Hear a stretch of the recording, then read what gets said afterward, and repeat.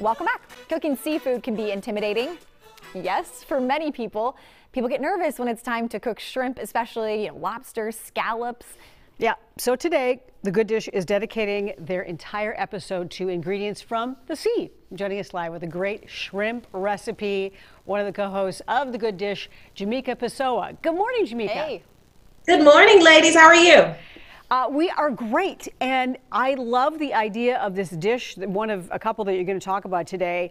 But people do need some help when it comes to seafood, and especially, for instance, shrimp, which you have to cook for just a short period of time, right?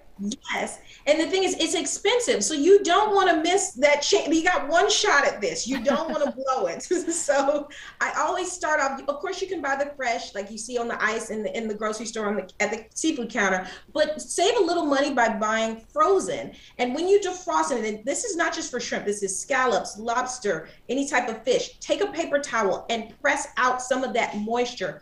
Get some that water off the top, because when you put it in that hot pan, if it's not dry, you're going to end up steaming your shrimp, and it's going to take longer to cook to get that sear and that nice color on the outside. By that time, your shrimp is done for. It's overcooked. So pat it dry before you season it, and that will help you in your cooking process a little bit. That is a good little tip. Yeah, absolutely. And when you think about it, I mean, fresh shrimp is great, but at some point it probably was frozen for a short period of time.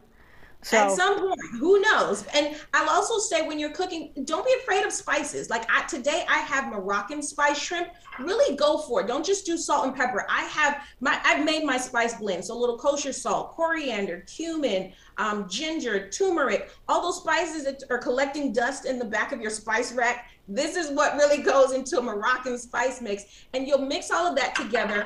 And I simply just place it in a bowl with a little olive oil and put it on a preheated sheet pan, because once again, we want it to be hot going in. We only have a short amount of time.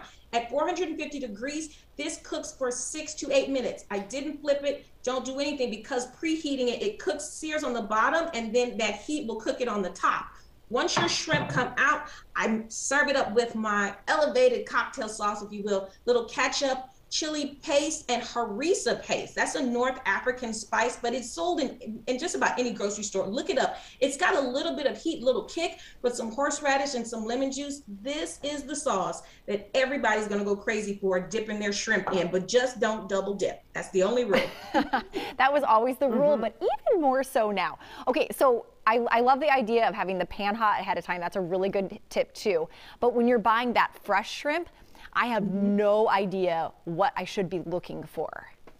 Well, here's the thing. You want to make sure you go for smell, of course, freshness.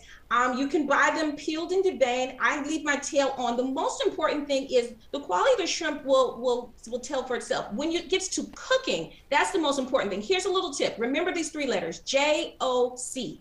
When you have raw shrimp, it's the letter J, all right? When you have perfectly cooked shrimp, it's the letter C. Oh. When you get shrimp that turn into the letter O, that is a oh no, you are in the overcooked zone.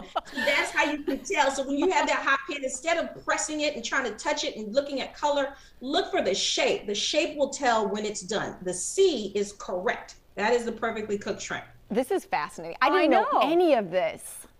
I'm astounded. Okay, so that shrimp, and we were talking about how so many fish dishes or seafood dishes are intimidating, and maybe because you're afraid of overcooking, shrimp being one of them.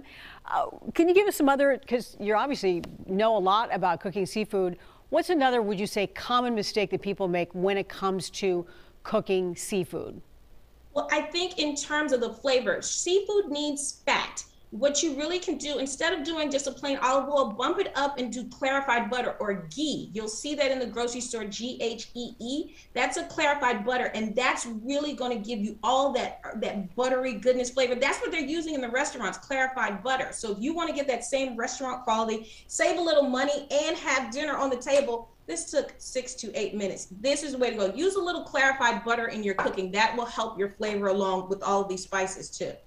Great advice, Jamika Pessoa. Thank you so much. Also, I am digging, is it a dress you have on? It's making me feel like I want to go on vacation. Yes. It's very complicated. I always get my eating clothes. So see, you never know that I just ate 2 pounds of shrimp. You see that? We all like a little amazing. give around the waist. I know, love it. Great. Also a good hint there. Jamika, a Thank pleasure you. meeting you. Thank you, ladies. Moroccan shrimp. Don't miss Jamika and her co-host every weekday on The Good Dish.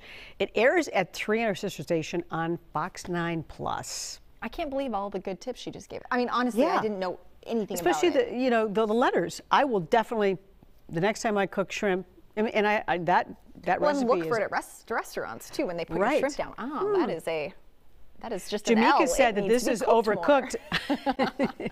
Learned a lot.